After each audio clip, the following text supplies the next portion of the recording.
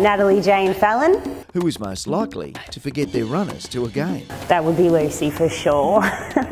Whose hair always looks good, even after training and a game? That'd be Nell. She straightens it, especially for netball, who knows why.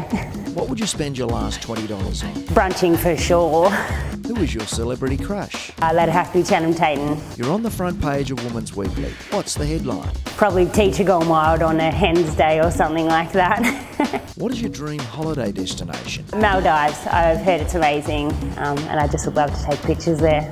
What's your most embarrassing moment? It would have to be, I'm a teacher, so I tore my pants on the whiteboard and it took my undies with it. Who was the coach's pet? I reckon that's Nell as well.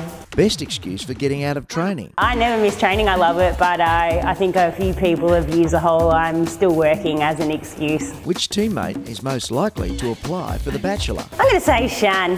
Which teammate is most likely to break on a centre pass? I'd say Louise.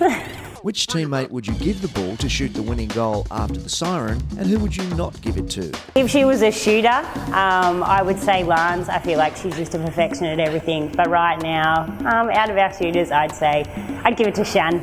Favourite takeaway, fast food and go-to meal? Thai. Get your GameFace on.